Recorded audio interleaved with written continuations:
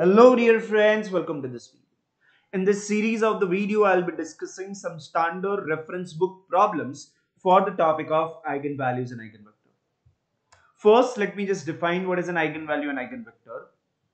The definition goes like this. For a square matrix A scalar, a number lambda is called the eigenvalue of A if you can find out a non-zero matrix X such that AX equal to lambda X. This is a definition which you can find on Google, internet, or anywhere in the world in any book. Let me just explain the meaning of this. The first thing is, over here, I give you a matrix which is a square. A is an n cross n matrix. I am searching for eigenvalues and eigenvector. That means what? I am searching for a vector which behaves specially with this matrix.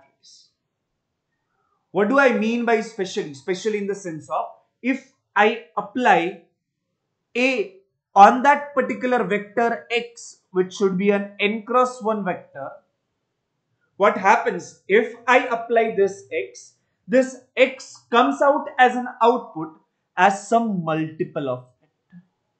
As some multiple of it. So what we learn over here, we learn that if we just try to understand this fundamental, the fundamental means A is a matrix, that is a linear transformation. This is my input on this linear transformation. What happens is when you put this X as an input, the output is nothing but some multiple of the input. So it's like a machine. So inside the machine, if you give X as an input and if it come out as some multiple of it, then I say this X is nothing but the eigenvector. And whatever the multiple is, that multiple is known as a eigenvalue. And this machine was this A, which should be a linear transformation, since matrix is nothing but a representative of a linear transformation. So this is nothing but the basic definition of what is known as an eigenvalue and what is known as an eigenvector. Suppose if I put input inside this machine as y and it came out to be z, not any multiple of it, then I will not say y is a eigenvector of it. If it come out as some multiple of x, then I will say it is going to be an eigenvector for me. Right? So, if we see, the concept goes like this. First we find out eigenvector. From that eigenvector we can reach to eigenvalue. First we are searching for eigenvector which behaves specially, and whatever is the behavior of scalar, that scalar is known as an eigenvalue. But in practical purpose, what we do is, in theory, we first find out eigenvalues by using the characteristic polynomial, that is nothing but determinant of a minus lambda I must be 0.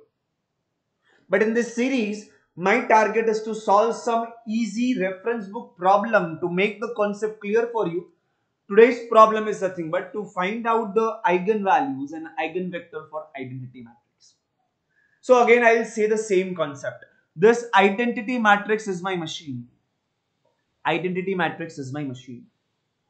I want to find out eigenvalue and eigenvector. What I know, if I just want to answer this problem, I am searching for what? I am searching for something known as an eigenvector. I am thinking about, if I input anything inside this, any non-zero vector inside this.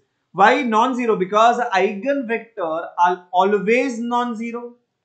Always non-zero. So what I do? I put any x as a non-zero vector inside this. What will be my output? My output would be x again. What I observe, whatever was my input, my output came out to be 1 times it. 1 times it. That means the same, right? So what I can say, this x becomes my eigenvector. This x become my eigenvector with what? My eigenvalue? With the eigenvalue of 1.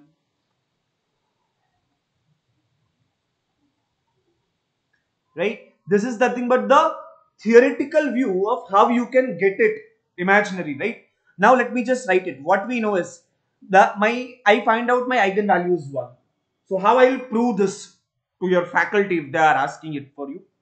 what we can do is we can write ki bhai, if I want to find out the eigenvector, I will say that I need to find out lambda. There exists a lambda equal to 1 such that for any non-zero x, my Inx is equal to 1 times x. Therefore, eigenvalue is what? Therefore, eigenvalue is 1. What is your eigenvector? Corresponding eigenvector. Corresponding, you have eigenvector as any non-zero x. Any non-zero x. So that means identity matrix has all its eigenvalue equal to 1, and what are the eigenvector? Any non-zero vector will become as its eigenvector. Okay, I hope you understood the solution. If you have any doubt in the concept or any clarity is needed, please let me know in the chat box. And thank you so much for watching this video till the end. If you like it, please subscribe to the channel and share it with your friends. Bye bye.